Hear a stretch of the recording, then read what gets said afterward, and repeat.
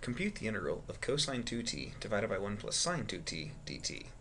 So let's start by first prepping the integral.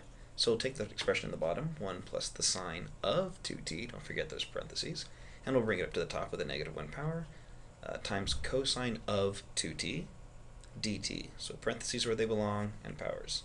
Once again, we have a product integral, but this minus 1 right here prevents FOIL, prevents expanding. So we're going to have to use a substitution. Looking for the most complicated thing in parentheses, 1 plus sine of 2t is our best bet. So let's give this a shot and see if it works. So the derivative du dx, or dt, I guess, sorry, should be the derivative of sine of blank is cosine blank times the derivative of blank. The blank is 2t, the derivative is 2.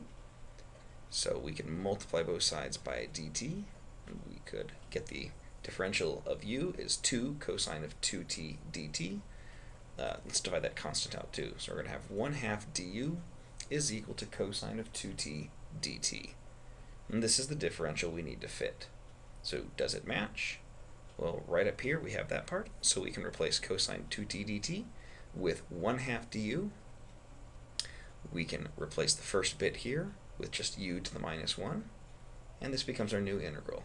If we clean this up, we're going to have the integral of 1/2 u to the minus 1 du. It's worth noting that this is exactly the same substitution we got after, or sorry, the same integral we got after substitution as the previous example. It's amazing how different a function can look before you make a substitution.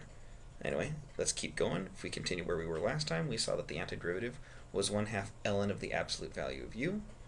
If we make our back substitution, we get 1/2 natural logarithm of the absolute value of 1 plus the sine of 2t.